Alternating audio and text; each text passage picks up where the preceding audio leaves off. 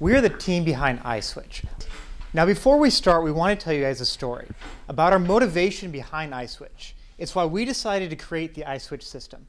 It was my grandpa's 82nd birthday.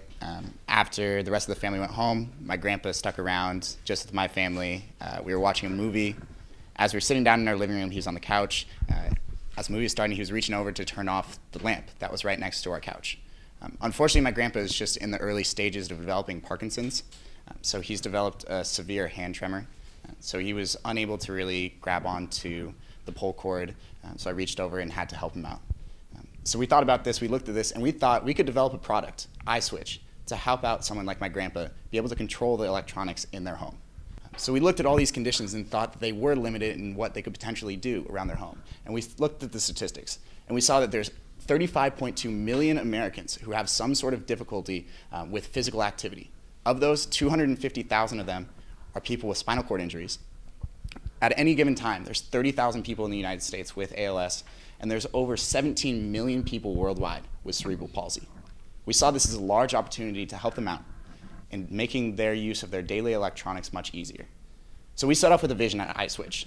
We aim to create an ecosystem that makes the use of home electronics more accessible to those with physical and mobile impairments. Now I want to give you guys a very brief overview of how the iSwitch system works before we do our demo.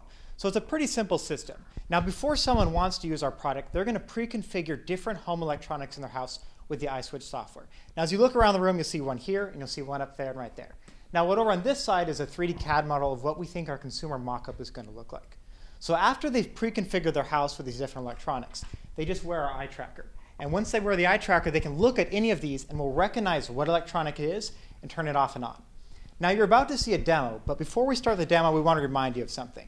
We understand that the eye tracker James is currently wearing and the iSwitch hardware devices that we have around the room are a little bulky. But we like to think that as technology advances and these hardware switches become more like our consumer mock-up, and the eye tracker software gets miniaturized, it'll be much more practical for those with physical and mobile impairments. Now let's head over to James for the demo of how this works. For our demo, again, we have 3 devices around the room, and I don't know about you guys, but trying to control where you're looking at makes me a little nervous, so it's getting a little hot in here. I think I'll turn on the fan. Ooh. So what just happened is the front-facing camera here detected my pupil, mapped that to the other front-facing the world camera, and detected whether or not my pupil was looking at the marker. When those two things line up, it toggles the switch. So I know we're not taking notes, but we can make it a little bright in here, and I'm sure that that's making everyone very happy.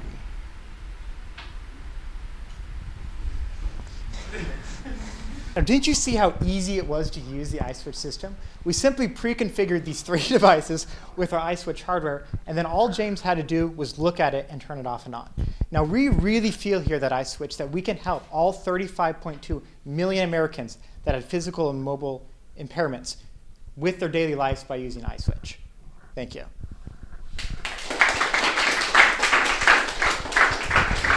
Our idea was to create a collaborative augmented reality application. We realized that there are a lot of augmented reality apps out there, but we found none that provided a collaborative experience. What we came up with was a way to collaborate on physical documents using readily available smartphones and a $20 headset known as Google Cardboard. This is the idea behind Collaborate. So meet John. John is an architect for a firm located in Southern California. It is often thought that architects simply design buildings, but most of John's time is spent in collaboration with other firms, contractors, and engineers. John's latest job is a design for a house being built right here in Seattle. This is Frank. Frank is the contractor for that same Seattle job. He works closely with the architect in order to take things from design to development. So what's the problem? Frank needs to communicate to John that part of the design violates a local Seattle building code. Frank would also like to propose his own changes to solve the problem. So currently, Frank and John could use traditional email communication, but this could take days or even weeks to solve the problem. Additionally, they can solve this problem over the phone, but this is not ideal as we're trying to solve a visual problem using voice communication. Skype or video conferencing faces the same issues. Our solution is Collaborate. a way to collaborate on physical documents through the power of augmented reality. With our application, John and Frank can quickly collaborate on their copies of their own separate blueprints to solve the problem at hand. How are we going to help John and Frank? After connecting through our app, John and Frank are looking at their own copies of blueprints from two completely different locations. As Frank begins writing on his copy of the blueprints, those changes are immediately seen by John on his set of blueprints. And vice versa, when John writes on his set of blueprints, those changes are seen by Frank. So this is kind of a simple example of the collaboration on a set of blueprints. First thing that we do is we actually separate the user's hand from the rest of the scene. We find that oftentimes the hand is actually obscuring areas that we're interested in. The second step is actually detecting the piece of paper and examining that for any pen ink that may be occurring on the writing surface. We then take any of these pen markings off the writing surface, send them over the network, and render them into the other participant's view, giving the illusion that this writing actually appears on their copy of the document. All the rendering, plus the rest of the entire application, is built on top of Google Cardboard. This is really cool because it's a really low barrier of entry. There are a whole ton of smartphones in existence, and anybody with a smartphone, all they need are a few dollars and they can purchase or even build their own viewer. First thing you'll notice is you'll get a little introduction that will help orient new users. So we've built a platform that lets users collaborate on physical documents through AR. We do this because the changes to one document will appear on the other user's document and vice versa. So it's just 3 steps to get started. 1, get your drawing surface ready to go. 2, select the person you want to connect with. And 3, just slide your phone into the cardboard viewer once you're all connected up. So here's a connection screen. That's your avatar in the lower right, your friends in the upper left. You tap to connect and you're ready to go. So now we're seeing a sample interaction between the architect and contractor, in which the contractor is asking for the go-ahead to move one of the walls.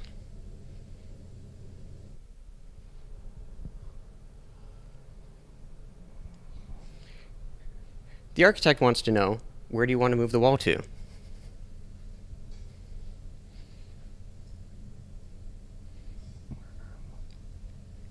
The contractor says east.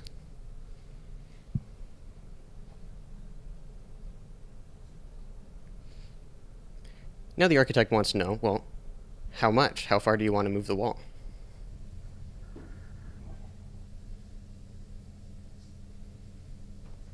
The contractor says 4 inches. Architect thinks about it for a minute. He's like, yeah, that sounds okay. I'll give the go-ahead.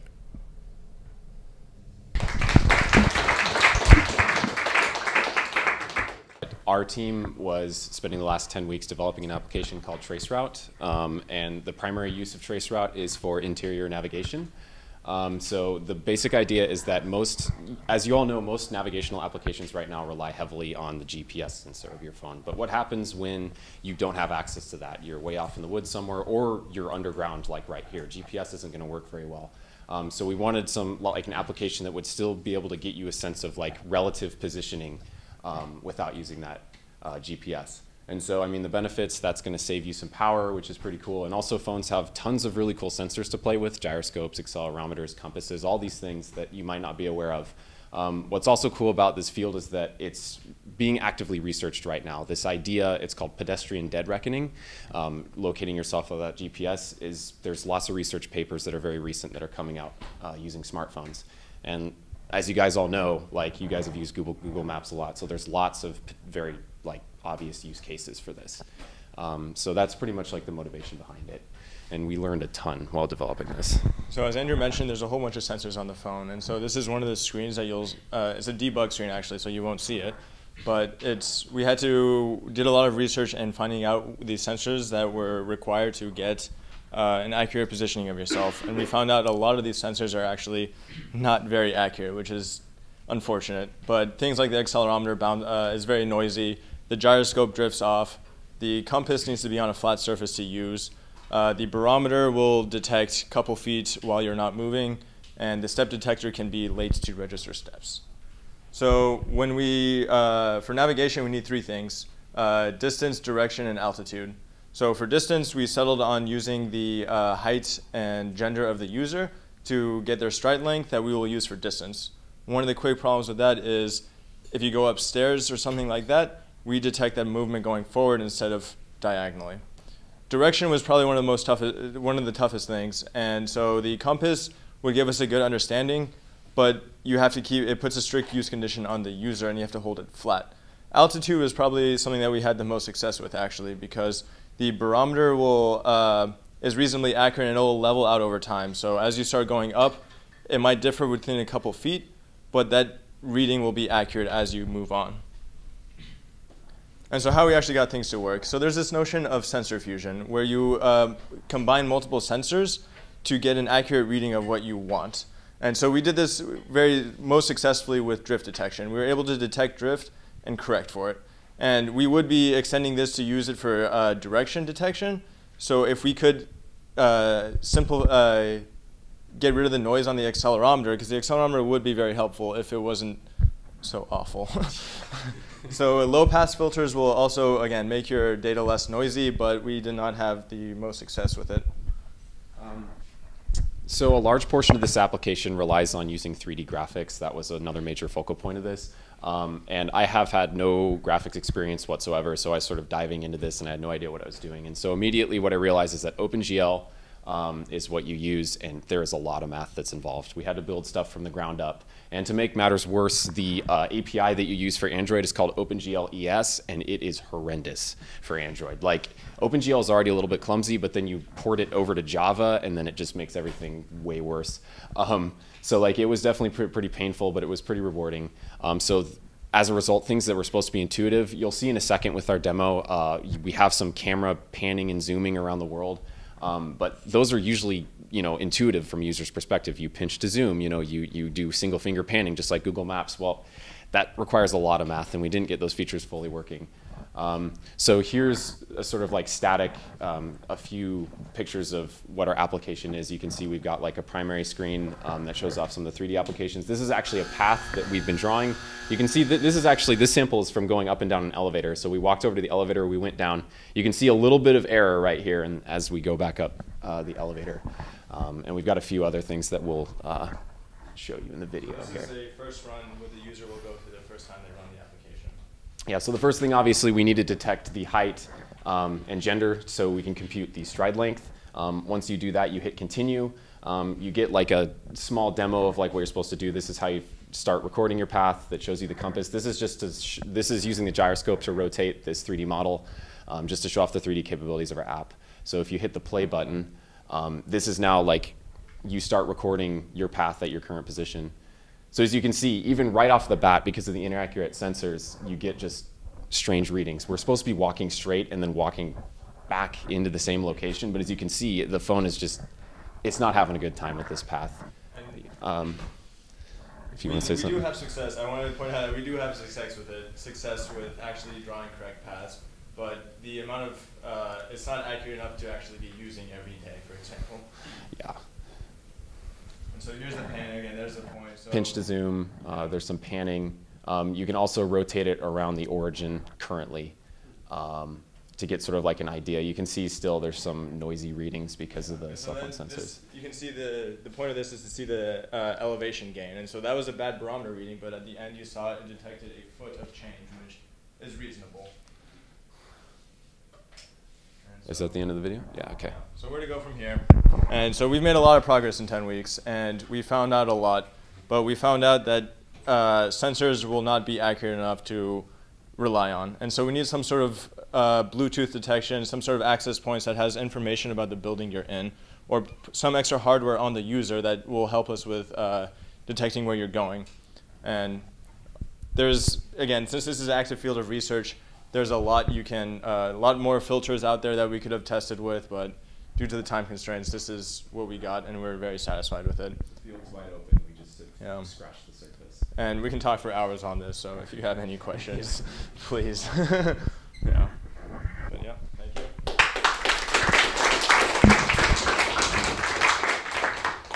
And we are identify. So think about a professor.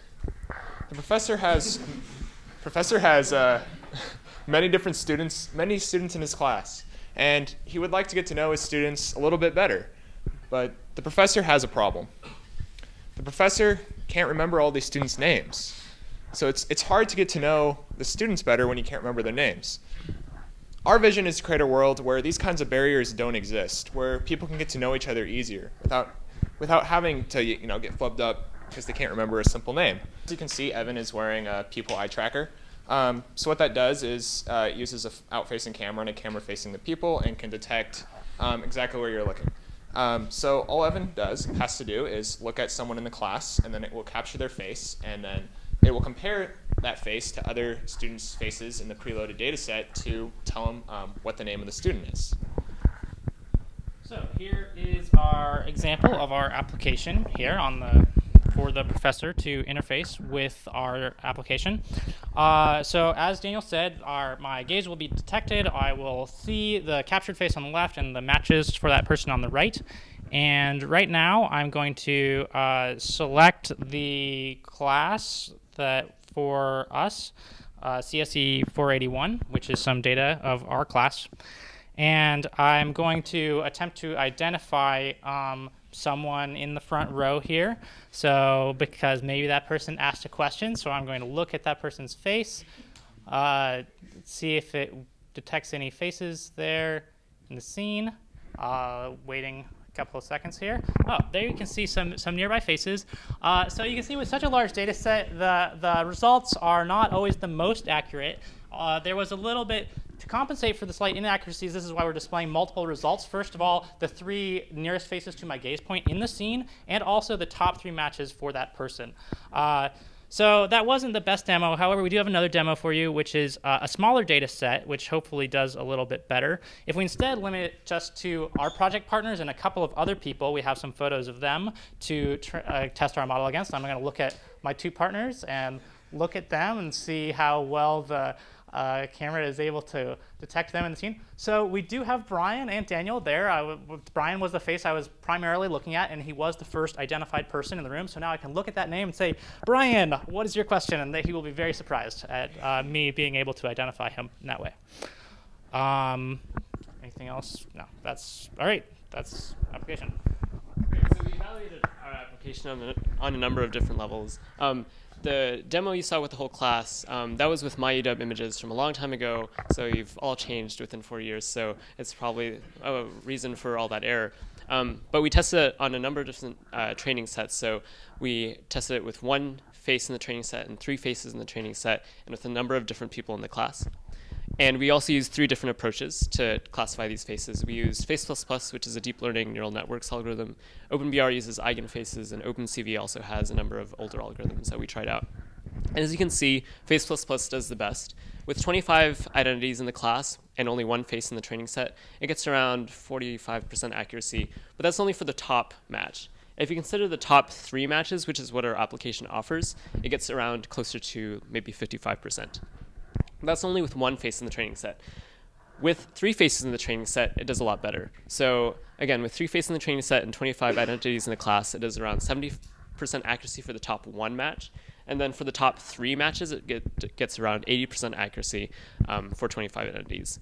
Another interesting data point is that we tried it on a larger data set of 61 identities with a number of different training images, and Face++ got around a 30% accuracy for the top 1. So not too bad.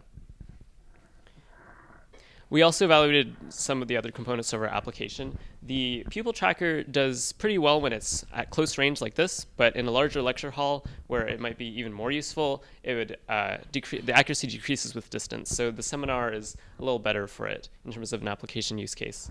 Once we extract the point of where the gaze is located, we actually do a reasonably good job of extracting the faces surrounding that.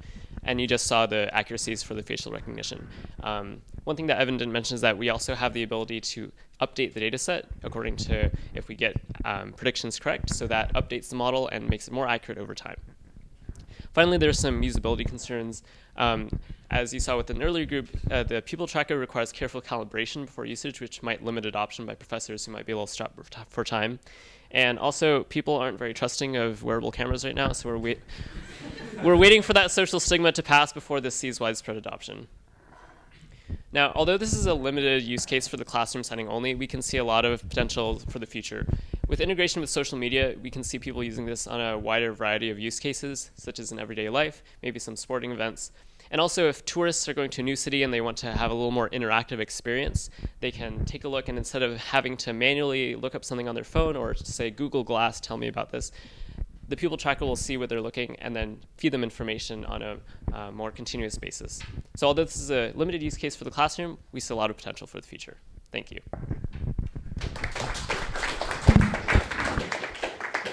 We are Phone Brush. Our idea was to have a phone act as a drawing tool, and the thing that we thought would be cool is to use the gyroscope and to show off, to use to draw things and yeah, so basically we wanted to use a motion tracking software to try to do some drawing, and I think the best way to show it off right now is just to start off with a demo. Eric's going to set this up real fast, and I'll try to explain what he's doing in the project as a whole. So the basic setup of the project is Eric's using the gyroscope on his phone, and we have this server running right here that is constantly receiving information about the orientation of the gyroscope and where the phone is pointing, and it will convert the data from the phone to a position on the screen, and you can get some pretty cool drawing. And in order to get that to accurately work, what we have to do is beforehand, Eric has to do this configuration process where he has to tell the phone and the computer where they are relative to each other, what direction is on the screen, and how big the screen is. So as you can see now, he's got it connected, and you can see he should be able to draw a square pretty effectively here. As the previous groups talked about, gyroscope data is not very good. When we first started doing this, we saw some pretty atrocious data coming out of it, and it was just, you couldn't draw anything effectively.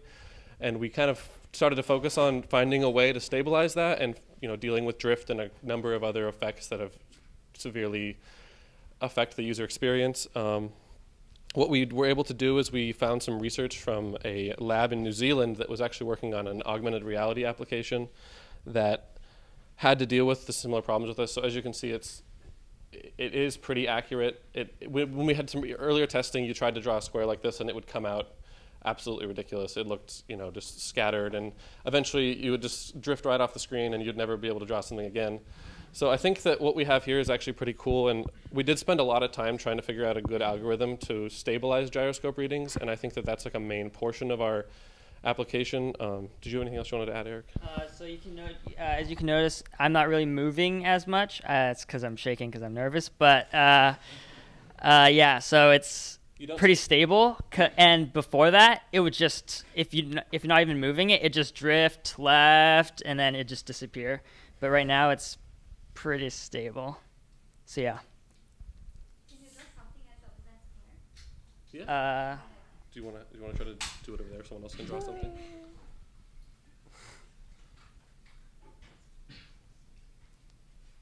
Can we? Good question. And smiley Smiley face. Can we get it? Do you want to let someone else try to draw with it? Okay. We can reset it up. So we have to go through this quick configuration process. Does anyone preferably in the middle of the classroom want to try to draw something? I mean, even if the drawing portion of it doesn't work perfectly, I think that a really cool part of this project is the stabilizing gyroscope readings, because I know that a lot of people, as you could see earlier, another group had similar issues. And I think that having a stabilized gyroscope could enhance a lot of applications right now, and developers could really use a tool like this. Yeah, it really depends on the calibration, well you calibrate it at first. So. I don't think I calibrated it very well. That's okay. All right. So what we did do is we thought of some future applications that could use a more enhanced gyroscope, and we have some quick videos that we mocked up, pretending as if we had made an application that did some of these more complicated things, and Eric will talk about that right now. Okay, so the first idea was phone gestures. So imagine getting a text from someone and then you just move your phone and it unlock by some special gesture that you made. Another one was presentation pointer, where you just use it as a controller for your mouse, and instead of having to have a laser pointer, you can just use that and you can click links and everything instead of having a laser pointer. And the next one is gaming controllers. So like a Wii controller, you can play games similar to a Wii, and instead of having to buy all the hardware necessary, you just use your phone instead. And yeah, that's some of the ideas that but yeah. Thank you. Yeah, so that's pretty much what we have. We have some links to our source code and a link to some of the research that we used to get they had some initial implementations for stabilizing gyroscopes, and we used some of their ideas.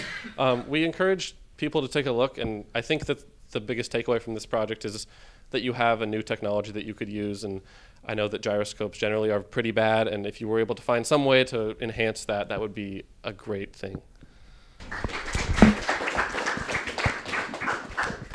There are many locks we have to manage, and there are many keys we have to manage. So we basically did something like a smart lock to manage all these things. And there's actually already a lot of smart locks in the market. And basically they focus on something like using password to unlock, or you can tap your phone or something to unlock the door. Or sometimes they can you can use the smart lock to do something like remote unlock. It seems like they just focus on one functionality, but not all. So basically, what we try to do is like integrate all kind of these functionalities into one of these small box, and we also try to add some more innovative features like using QR code to do like temporary unlocking, and try to do a tap and unlock using Bluetooth signal. And we're also trying to do a doorbell ringing using the using Apple notification service. And this is also pretty cheap. It's actually less than $100. Here's the difference between our project and some existing brands. See, they are very expensive, $250, and the function is very limited. So, yeah. Yeah, and this is the composition of our system. So basically, our lock is consists of a Raspberry Pi over there. Yeah, and it's running the TCP server inside. And there's also a 2.8 inch TCP screen, and also a webcam over there for doing the QR code decoding, and also like doing monitoring things. And there's also the electromagnetic lock for unlocking the door, yeah, and also some other electronic components. And for the other side of this thing, we have also built an app for managing the lock.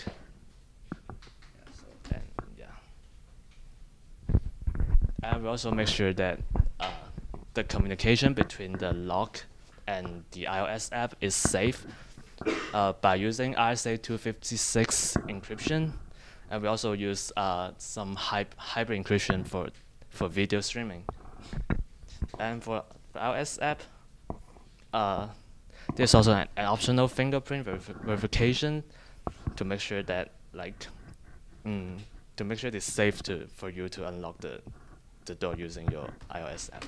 Okay, so next is some video and live demos about functions. So first is you can let's first see the video. Okay, you can just enter the password to just simply unlock the door. Yeah, you can see the green LED indicates that the door is unlocked. Yeah, so when your phone has run out of battery, so you can use this alternative way to unlock the door without your phones. And so the second situation. Okay, so Okay, so you're knocking the door and no one answers, and then you can ring the door, and then I got notification that someone's ringing my door, and I can check who's there. Yeah, and so it's there. Yeah, and I can verify. Yeah, and unlock the door, and he just comes. So yeah, so do the live demo. Here's situation. So you get the invitation from your friend to go to some party or some family event, and you can just scan QR code and can unlock the door. Yeah. You can see the green LED to indicate that door is unlocked. Yeah. And next one is very interesting that you can use cell phone just like RFID card. You just move. You just tap the log and you get it. So. We built an enhanced e-reader. And so the basic premise of our technology is we wanted to be able to create an e-reader that tracks the user's eye to see where they're reading. And the motivations for this is, from a school standpoint, teachers could track students' reading participation over time. You could also gather diagnostic information about students' eyes, particularly students with learning disabilities. And you could be able to figure out kind of how their eyes are moving when they're reading. And also just enhance the overall experience of using an e-reader by adding features such as like auto-scrolling and remember where you were last looking and things like that. And so, just real quick, one of the big challenges we wanted to address was not using any auxiliary hardware beyond the tablet that you already have as your e-reader. But to kind of talk a little bit more about our motivations, I don't know about you guys, I definitely had reading logs like this growing up in elementary through high school, where you write what book you read, how many pages you read, hours, have your parents sign it, and you did or didn't read the hours, you know, so those kind of situations. And so as technology is becoming more prevalent with students, we built this application that when students would be reading on their tablets, you could actually track how much of that time they were really reading, how many pages, how often they looked away, how focused they were. So go to the next one. Additionally, we'd want to be able to aid teachers in teaching kids to read who have learning disabilities. So right now, one of the tools that's used for students who have trouble focusing on text is what you see on the left, and it's just a plastic sheet with a slit that only shows one line at a time. And it would be really good if we could get diagnostic information about how students' eyes are actually moving when they're reading and see if we can track any progress over time, so you can get to a pattern like that to a kind of a steady across the screen pattern. And finally, we just want to enhance the overall user experience of being able to read on a tablet, regardless of the setting, by having things like auto scroll and kind of keeping track of where you're looking to enhance the look and feel. So now we're going to give a live demo of our technology. We couldn't stream the Android application to this screen fast enough, so we're going to demo the eye tracking capabilities using the PC, and then we have a video of our Android application. So here's Sanjay to show it off. So this is the prototype that we had for the on the laptop for porting it over to the Android. So as you can see, it's tracking my eye using the webcam, no external hardware. We zoom in to a close-up of my eye after some basic image processing. If you can see my cursor, I'm going to give it some data about where I'm looking at on the screen currently. And after I do that, I'm going to tell it to train on it. You can see it on the left. And now the giant blue dot is a rough estimate that it has of where I'm looking on the screen. So you can see it's a little inaccurate, but I gave it a very quick amount of training data. But it's still fairly accurate, as in it gives a general estimate of where I am on the screen. So if we go over to a video we have of the actual app, from a first-time user's perspective, you would create a profile, and then you go through a calibration phase, which is similar to what I did with the cursor on the computer screen. So we set up the calibration dot. It will travel its way across the screen, and I'll be following it with my eyes. So as you can see, it just travels across the screen, and I'll be looking at it. The calibration phase does take a while because we need to capture data across the entire screen. So we're just going to speed it up a little bit. It's going to take a while. So once we capture all of this data, we don't do the processing on the device itself because that would be highly CPU intensive, take way too long. So we send the data off to a server where it trains the data, produces a neural net, sends that back to the device, and then it starts using it for the actual e-reader. And so this is what the actual e-reader looks like. We've overlaid in the background a picture of the face, and the dots represent where you're looking. So the blue dot is kind of the average point of focus and kind of shows which vertical section of the screen Sanjay's looking at. And obviously, in the real application, you turn it off. And it now just looks like a normal e-reader, but it's scrolling automatically based off where he's looking on the screen. And in the background, we're also gathering a lot of diagnostic information about how his eye is moving, how focused he is on the text, whether if he looks away to text. You know, we want that information that though he had this app open, he actually was only reading for a certain portion of it. And so we're keeping track of this. And the processing for this is all done on the device because once we have the neural net, it's very quick and inexpensive. But anyway, the data that we've gathered, a student would want to log that so their teacher can see. And at the top there's a button to log the data and send that to the teacher. And we built a web dashboard for teachers to use so that they can monitor the progress of their students. And Andy's going to show that. All right, cool. So what you're looking at here is the web dashboard.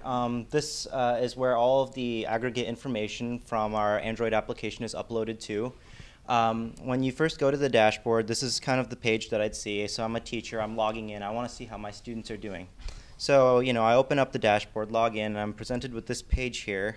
First thing you'll see is I've got this graph right here. So this is the focus rate.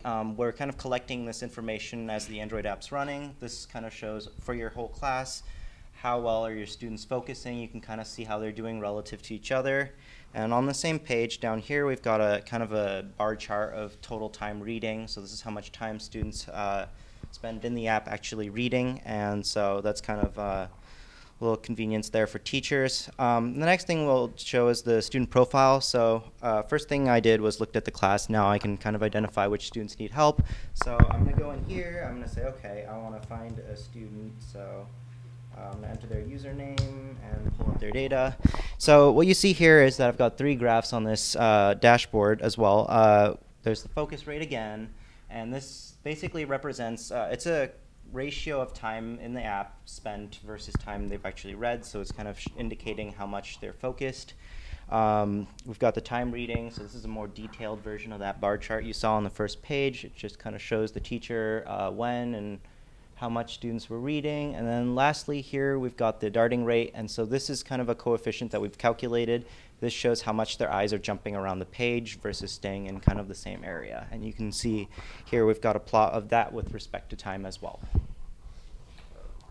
Thank you, guys. Cool.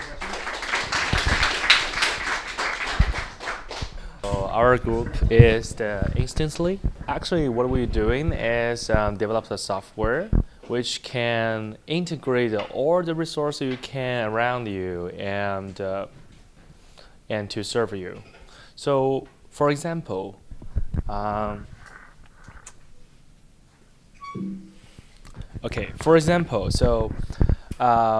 need a lunch, but I don't have a car, and I have the probably 10 minutes. So I gotta go to a class. I need to call someone to deliver a lunch for me, but I don't know who can. So I post a task online.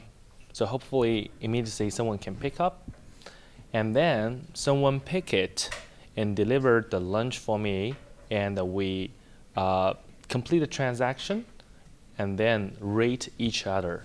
So that's the one scenario. And some of the day I go to the Home Depot. I basically build a house, converting the garage to a bedroom and a bathroom by myself. So I go to Home Depot trying to buy something. I find there is a lot of the people waiting outside of gate entrance, and they do need help, and we can help you to build a house, or they're handymans. So I'm thinking about that. So they really need some software, and they can hire by someone to do some private job or kind of thing. And the other things I saw is motivation is one of the student from a community college, and there's like only 1 week from the final exams. They really need someone to help them to practice more and prepare for the final exams. But it's hard to find a great person. They probably want to go to a CSE department, you know, search someone, and do you have any available time to to help me out that way. So our software is trying to solve those questions. But sometimes, for example, you also can post something on the Craigslist or some sort of another website. But disadvantage is that first, they cannot tracking your location. The second, they cannot give you the instant help, because probably you're waiting for a week, 2 weeks, 3 weeks, still no one to reply, and sometimes no one to email you, and you don't want to put your phone there.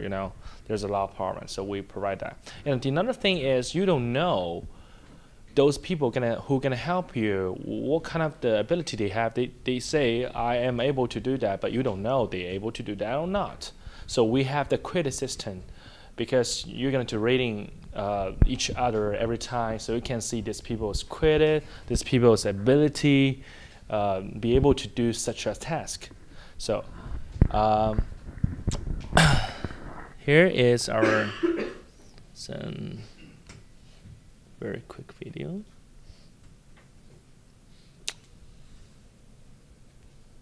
All right, so CJ needed a lunch, but he find there's nothing to eat and is kind of hungry. All right, and what gonna do? And pick up the app and I'm typing what I need, and immediately someone to deliver a lunch. And they confirm it by using the app and rating each other. Done. That's easy. And second scenario is here.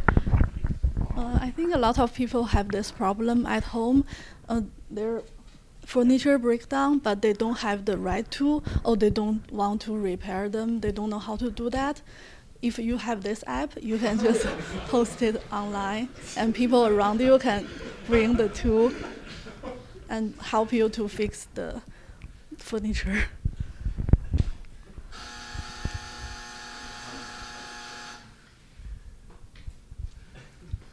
So you don't need to buy the tools to repair the furniture. As a computer science student, I know there are many my friends, they have encountered the easy computer problem, and they always ask me, can you fix it for me? Sometimes I have time to do so, sometimes I don't.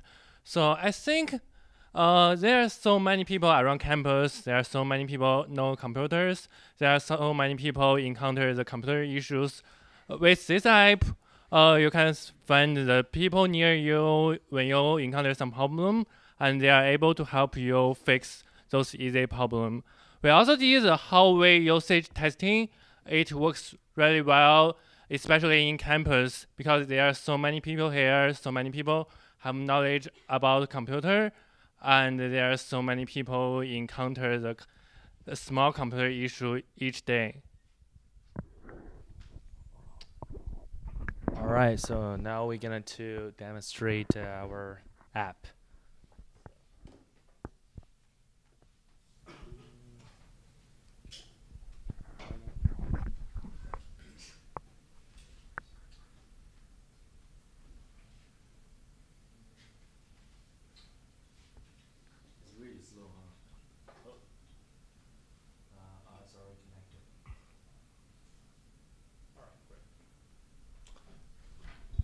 So here is our app. So just go to instantly.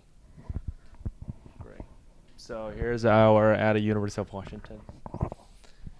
And you can zoom out.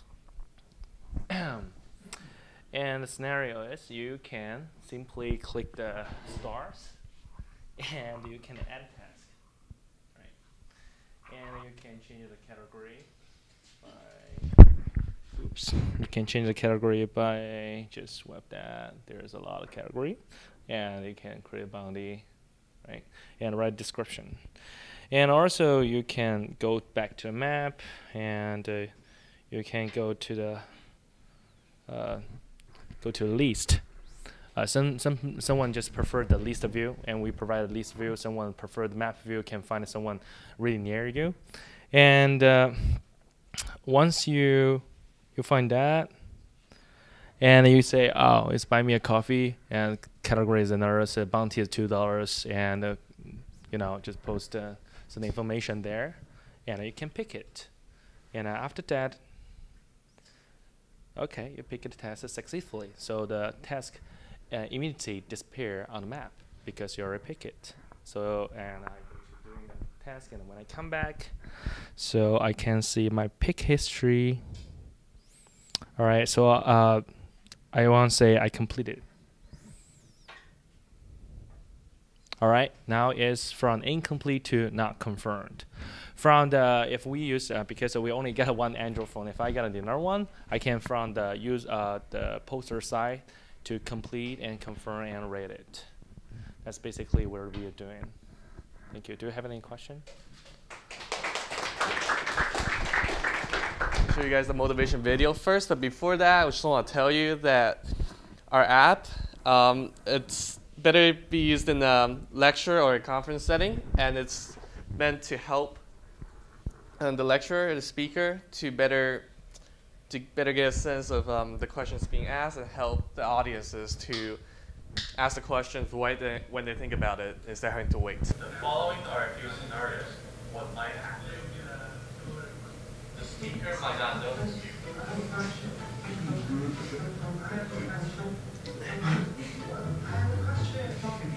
Or if you're fortunate enough to be noticed. Can you speak louder? I can't hear you.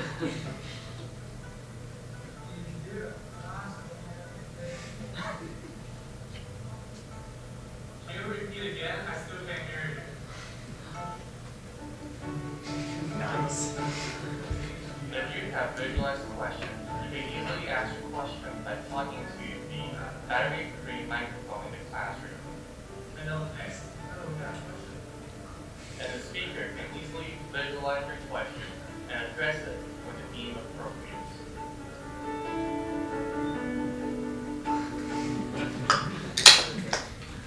So yeah, that's the motivation video, and that is where we envision that how this will work. Oh god, this is super.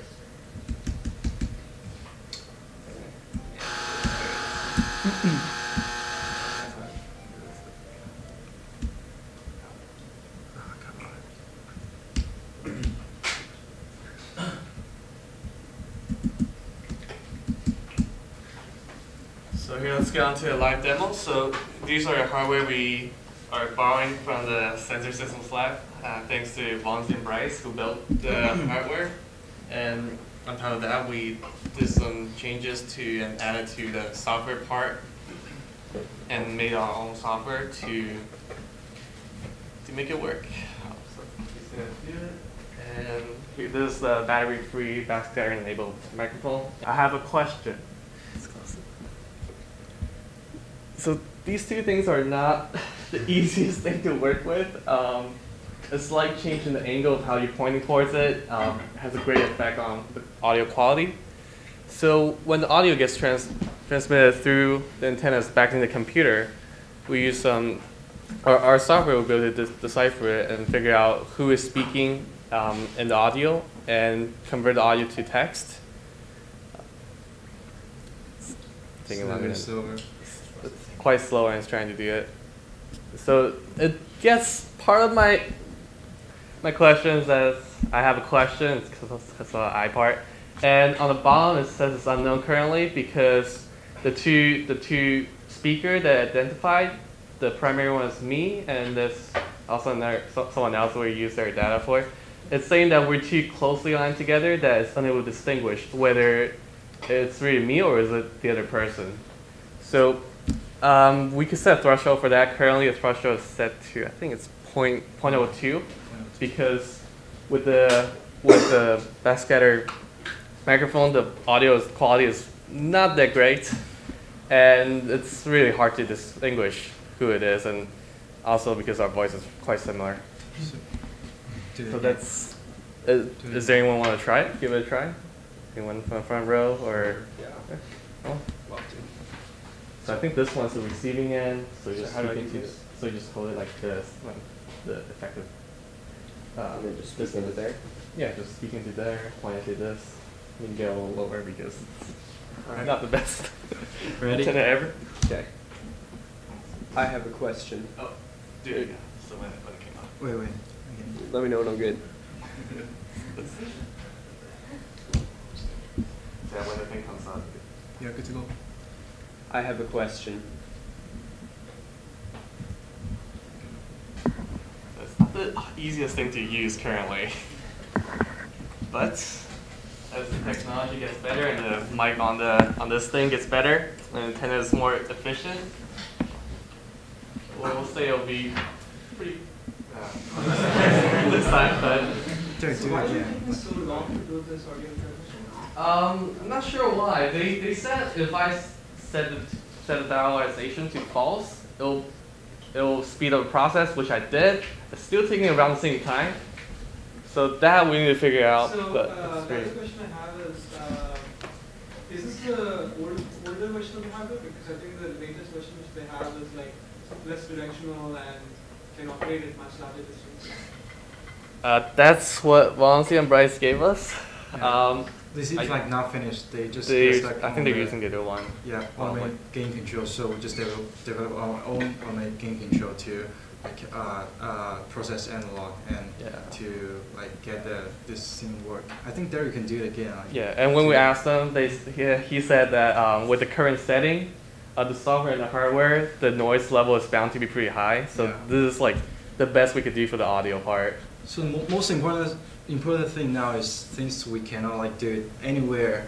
Like so we need to figure out which is the best position to use a better free microphone. So things where this is a backscatter will have like lots of signals in this classroom. So I think this is a problem why we need to like figure out the best position. So yeah, last time when we tried it, like apparently on the bottom left of the receiving plate, it has the best receiving potential for some reason. Do it again. I think it'll work. Where is the closest Starbucks?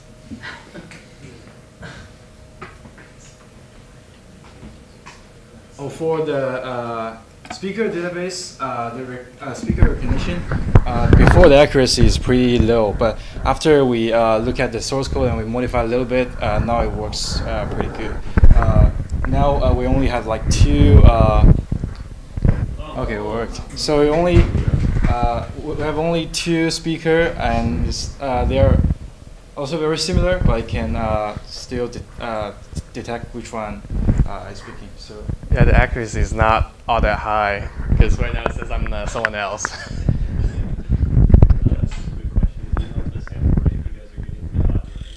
The sample rate coming from the antenna is like 1 million gigahertz, or 1 million hertz, or it says 1 million on there, and then it decimates down to, I think it's 48K after a while, and what our audio is getting is 48K, 16-bit.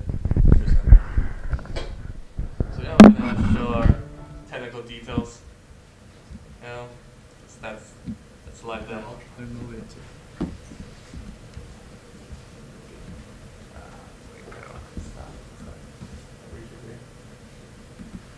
In our project, we used to get antennas 1 to emit signals or backscatter, and 1 to accept signals backscattered by the battery-free microphone. The audio signal goes through the USRP hardware into the video software for further processing. In the video software, we first estimate the signal and then apply it to an automatic gain control to amplify the voice inside audio and then into the final output. Then we process the audio using speech-to-text library and voice identification libraries. After creating a database of speakers, we're able to extract the speaker for each segment of the audio. This way, the lecturer can visualize the question from the audiences using this application. We are the people working on the Sun Alarm or the Sonar Alarm project. And the basic idea behind our project is that we wanted to fix several misuse cases of people accidentally misusing their alarm clock or alarm app. So we've all had that scenario where we've woken up before our alarm and we decided to go about our day, but we forgot to turn off our alarm. And the next thing you know, you're in the shower when your alarm goes off, and it's really inconvenient to have to go deal with that. Another example scenario is your alarm goes off and you go to turn it off, but you decide, I'll lay in bed for another minute, and the next thing you know, you fall back asleep. So our solution is to basically try and turn your phone into a mobile sonar device and use the sonar to track your motion around your room. And from that, we can tell if you're actually awake and moving, and that can be used to manage your alarm for you so you don't accidentally forget about it and have it go off. All right, so the basic technology behind it is we have the smartphones, which can emit tones. We generally picked a tone around 19 kilohertz, and we have a couple different microphones on the phones, at least newer phones, where we can record the reflections of that tone. And based on signal processing, we can detect small changes in the reflected tone to check for motion. And based on that check, we can disable or re-enable the alarm if we find the motion that we were looking for. Right, so the basic idea is that if, in that first example I described, if the sonar detects that you're moving before your alarm goes off, then it knows that, oh, you've already woken up and gone out of bed, I can disable the alarm. And in the second scenario, after the alarm goes off and you turn it off, it can check if you actually are moving around, and if it sees that you're not really moving around, it assumes you've fallen back asleep, so it can re-enable the alarm and have it sound and wake you up a second time. So for the signal processing, what we're looking for is the Doppler effects of things moving in the environment. So quick recap on the Doppler effect: things that emit sound, or in our case reflect sound, will shift the frequency of the sound recorded due to the motion. So we take all of our recordings and we do several fast Fourier transforms over the data so that we can see the individual frequency ranges and look at their amplitudes. And we look for the reflection frequency, which is around our emitted frequency, and we can see the slight shifts in that frequency to note the Doppler effect and can tell the amount of motion that we see. So we have a couple of visualizations of data that we actually recorded. So this top one is an example of a wave where there was no motion. So you can see there's a peak and it comes down pretty consistently down to the bottom. And it's right around 19, well, it only says 1900, but it's 19 kilohertz. And this bottom one does have motion. You can see where it kind of smudges on the base of it. So we're actually looking for the width at the base to detect the Doppler effect, so we can tell if something's in motion. And we wanted to have a live demo, but I can't really drag a bed down here to pretend waking up, so we have a video demo. Hopefully it's quiet enough. Okay, so this is a demo for the standard alarm usage, where I was lying in bed, sleeping until the alarm goes off and it sounds normally, just to show you that our app is still capable of running like a normal alarm. So I'll just be lying here until the alarm goes off. Fast forward to the boring part. Oh no, I need to wake up for my midterm. So this is a demo of the scenario where you wake up before your alarm, and you'll probably get out of bed, maybe move around your room, and eventually leave it. And the alarm should detect all that motion and know to turn itself off. So I will now pretend to get out of bed and go through my morning motions, like checking my computer, and I guess I'll grab my toothbrush and leave the room. Oh, would you look at that? The alarm I forgot to turn off turned itself off. Now I can be less distracted while I brush my teeth. Forgot to mention, so that was a sort of dumbed down, smaller version of the actual application that we want to develop and release. We made it for the demo purposes so that we could record it easier. For our actual application, we'd probably want to have the sonar run on regular intervals during the time leading up to the alarm and afterwards. But for that demo one, we just had a single interval of recording, like 30 seconds before the alarm would go off. And of course, for the actual application, there doesn't need to be a notification that says I've turned off the alarm. It can just turn it off silently. But for the demo, we like added in that extra pop-up that said, hey, we've turned off the alarm. And a couple issues we ran into while developing. The range was a lot more limited than we expected. It seems to work best within about 2 meters or so. So detecting somebody leaving the room or in another room would be a lot more difficult. Different phone hardware became an issue because we did most of the testing on his phone, which worked pretty well. My phone had different layouts of everything, so the speakers on the back, and it didn't behave quite as we expected. Like, we could actually hear it, and it would emit sort of a clicking noise that we couldn't really diagnose without looking more into the hardware of my phone specifically. And then human behavior. Moving the phone around does have a pretty big effect on checking for motion, so that would be a way to kind of spoof it into turning itself off. There's a couple different ways that we could, or the app would get confused by different motions and activities. Yeah, so for most of our testing, we did like pretty controlled motions, like of how we got out of bed, sort of like you know, just sitting up and then getting out of bed. But you know, some people are really slow risers where they like literally crawl out of their bed, or maybe, you know, a person who wakes up with like immediately likes to go check their phone and puts it away, and obviously if they move it into their pocket, it's going to get really unpredictable results that we might not be able to properly like design heuristics to track for. One other problem is that the setup for the application definitely works best when you have your phone in an upright position. So like we showed in the demo, obviously because the sound being emitted is more directed towards where we expect motion is going to be.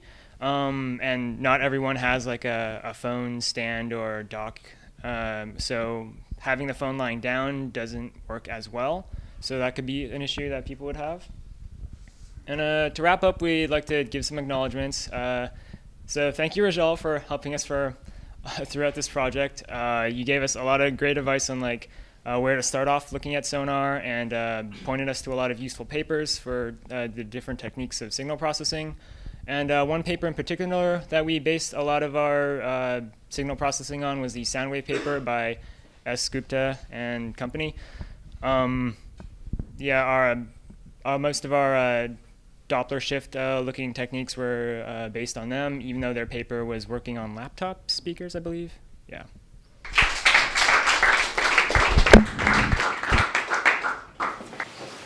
Thank you for inviting me. This is like candy for me. To sit in here and listen to this. These are great ideas, and you're all just so motivated and interested in what you're doing. It's great to see that. And it's sort of the starting point, the feedstock for the types of things that we do, invest in early stage companies. I think everyone who's part of this program enjoys a special gift. And I say that because I think there are a lot of people in this world that sort of see the world and accept it as it is and assume that you can't change anything.